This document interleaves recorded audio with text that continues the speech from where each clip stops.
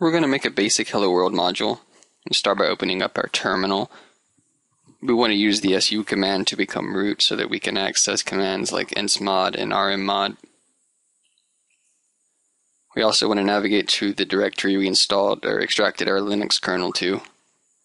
This is where mine is.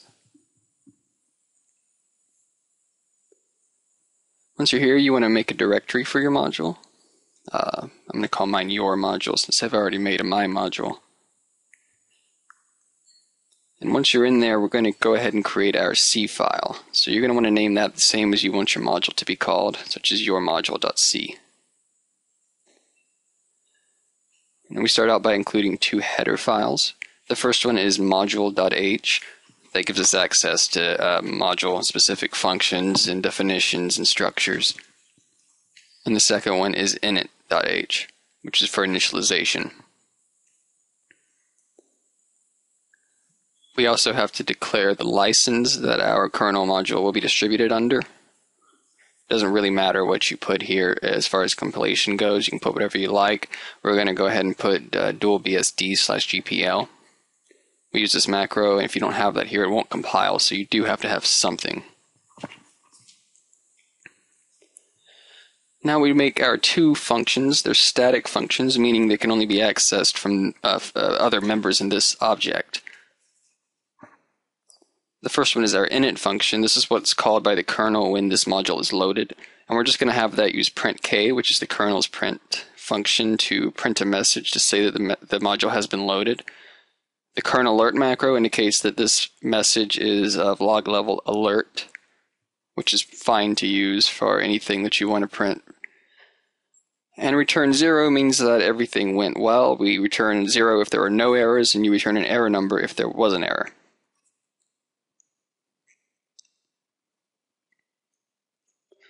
Printk is going to print to the syslog file, which we'll look at in a few minutes. It's not going to print to a terminal because when the kernel is running, there is no active terminal for a module.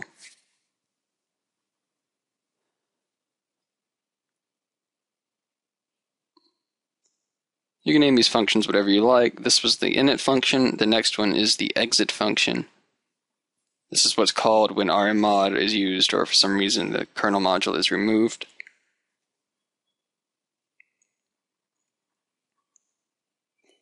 So when that happens, we're just going to print another message to the system log to say, alert, this module has been removed successfully.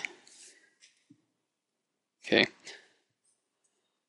And then the last thing we want to do is take our two functions. Sorry, this should be a void return type.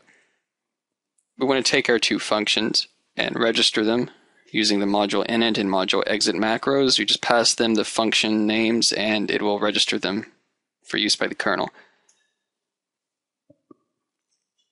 So there you go, two functions and the registration, and we're all set in the source. We're going to go ahead and save this file. The next thing we want to do is make our make file so it can be built properly. There's a more complicated version of this on the slides. We'll make a very simple one here. It should do the same thing. First thing we want to do is use obj_m to add our object file to the list of objects we should be compiled as kernel modules. So yourmodule.o will use the file yourmodule.c and create the kernel object file. So you should name that whatever your module is with an O on the end. And then we make the target, so we're just going to have one target and call it all. You can make it clean if you'd like. All is going to use the make command with the -c flag, which is going to tell it to look for the make file in this directory and run that first. This is going to be dependent on your kernel version, so I use uname -r to get the current kernel version. And then we have the flag m, which tells it to look in this directory, and then we tell it to build modules.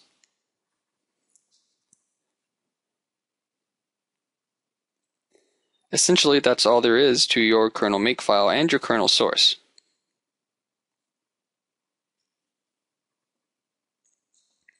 We're going to save that file, run make, and it's going to print several object files. It's going to make several object files for us. Particularly, it makes a .ko or a kernel object file. And we can use the insmod command on that.